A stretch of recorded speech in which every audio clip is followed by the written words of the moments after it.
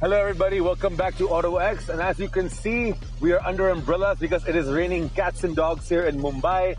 It's relentless rain, but we've had a fantastic day today because we've finally gotten our hands on the two new Husqvarna motorcycles. Now, if you are not familiar with Husqvarna, it is one of the oldest motorcycle brands in the world, founded in 1903. And while they are better known for motocross, they still have always been making very good motorcycles in all categories. With us today is the Svartpilen and the Vitpilen. Now, those are very confusing names even for us, but don't get misunderstood, they're both the same motorcycle underneath. They both share the same platform with the KTM Duke, and they have the same engine and same chassis. More or less, they're just basically the evil twin of the Duke. They are very compact bikes, but they look super funky, super cool, and we've had a great day today riding them. Now, the main differences are not very noticeable, but there are a few differences which Ravi can tell you about. Husqvarna may have just launched the 250s in India, but the Svartpilen and the Vitpilen have been on sale in the international market for a while now, but they've been on sale with larger capacity engines.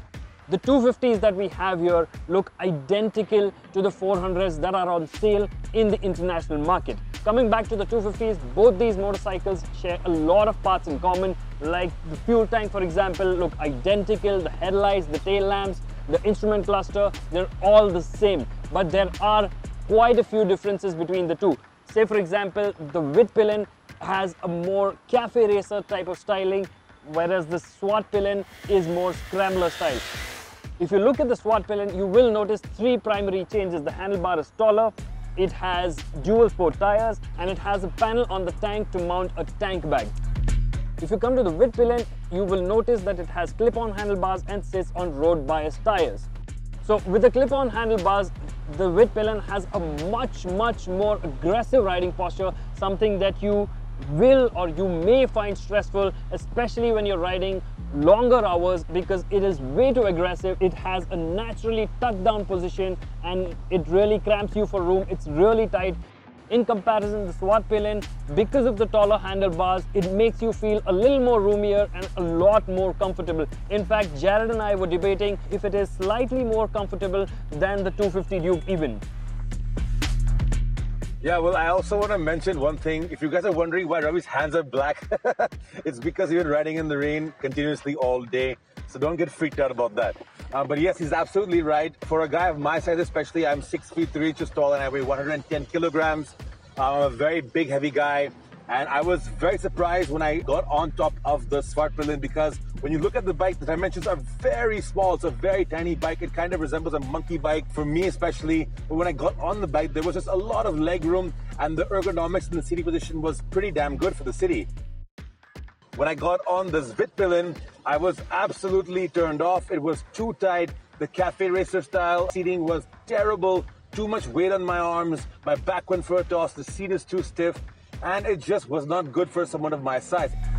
Yeah, I'm sure if you're a lot younger and a lot fitter than me, you definitely would like the city position because it is very cool. Like when Ravi was riding it, he looked like a badass. But still, it just depends on if you're looking for that cafe racer style position.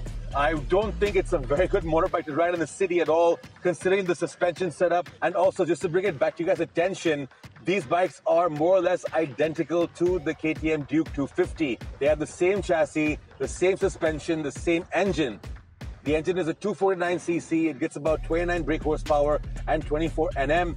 So the performance is exactly identical. The only difference is these are much lighter by around 4 kilograms. So it does have a better power to weight ratio. So it does marginally feel a little better. Everything is exactly the same. The Bosch fuel injection is the same. The travel of the front suspension is the same. So everything about the bike is more or less the same on paper. But because of the seating position and the compact dimensions, the bikes do feel a lot different. And of course, when you see them on the roads, they look completely different. So if you want to compare engine performance, the throttle response is more or less very crisp, very nice, and it's got great power for a 250cc bike. Probably the best in the segment. Actually, it is the best in the segment. And I just love the way the engine feels. It's not the most refined, but it's a very nice engine with a great amount of power. And it just kicks in whenever you want that. And it also gives you that really extra oomph factor because of the light weight that it has. Even the handling now, I think Ravi had a tough time with this bike because of the seating position, but the handling of the bike is still magnificent in the Vitpilen and the Svartpilen. Which bike do you think handles better, the seating position? I think in terms of comfort, I would definitely pick the Svartpilen because, like I mentioned, the taller handlebar, the overall riding posture. But did that seating position change the handling for you at all?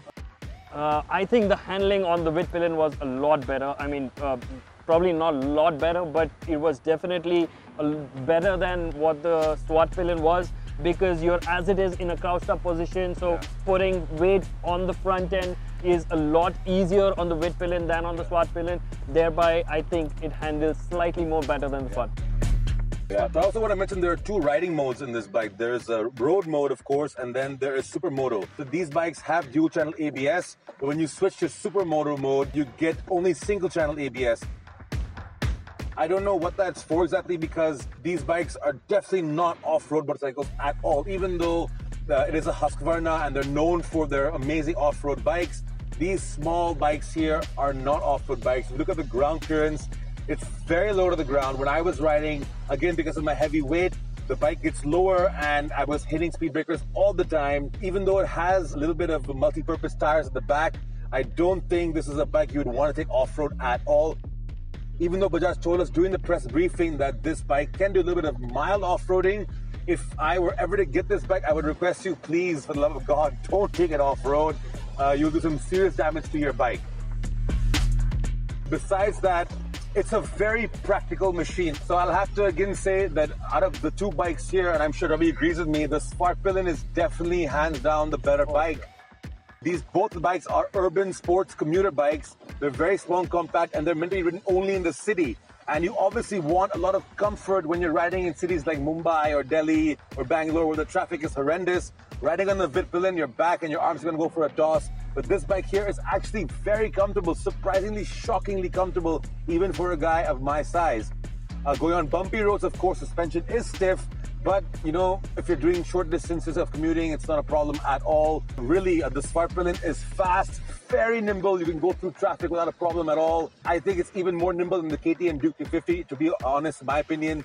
So a very, very good motorcycle. The best power specs in the 250cc segment. There is no other competitor. If you look at the Yamaha FZ25, it's got very low power. If you look at the Gixxer 250, even that has got, you know, not as much power as this, but it's got a little bit more comfort. But still, overall, the handling is fantastic. If you were to go up a little bit in price and engine size, this Honda CB300R is an amazing motorbike, and it even weighs less than this. This weighs 156 kilograms, and the Honda CB weighs 147 kilograms, which is mind-blowing considering the power you get and the handling that has.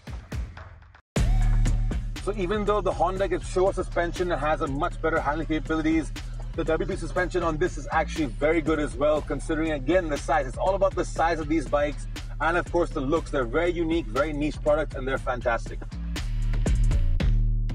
Speaking about size, Jared, both these motorcycles are smaller than the 250 Duke. In fact, if you put them next to the 250 Duke, you will find that the Vitpilen is a lot smaller. In fact, it is smaller than even the Svartpilen in terms of its height and in terms of its width. And that is something which I come back to.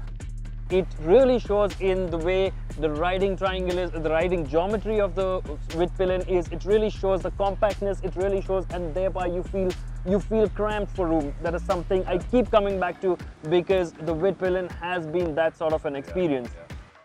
And also, these are 17-inch tires, both front and rear, and it gets massive brakes, so braking power is very good on the bikes. Like I said, they're very good bikes for the city. And Bajaj also mentioned to us they're aimed towards an older, a more mature audience of 25 years and above.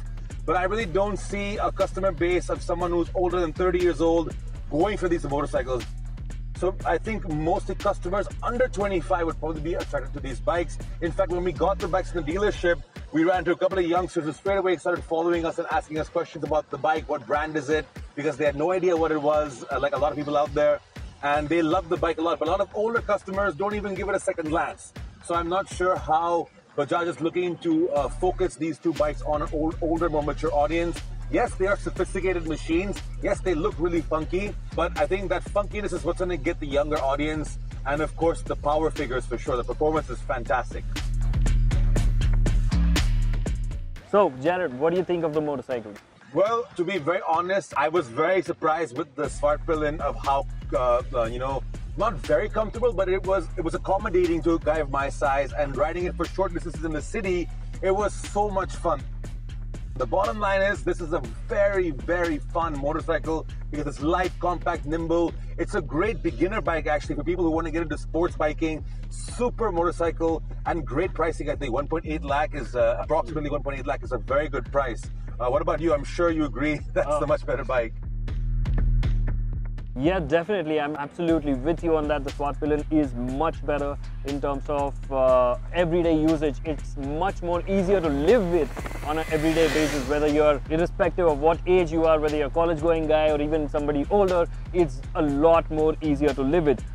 What I also think is that Husqvarna, I mean, it's a new brand for a country like India. It's not been on sale, it's a new brand, it's newly launched, but given Bajaj's history and how they've established KTM and how it has gained prominence over the past decade or so, how it has gained fan following, I think Husqvarna should follow the suit as well. Well, I mean, it's tough to say. They've just been launched and the pandemic is still in full effect, so sales are down everywhere. But the bottom line is just go to a dealership, take a test ride for yourself, and then you'll get a better answer. And if you have any questions or comments, you can always reach out to us or put them down in the section below. And please make sure to like and subscribe to our YouTube channel.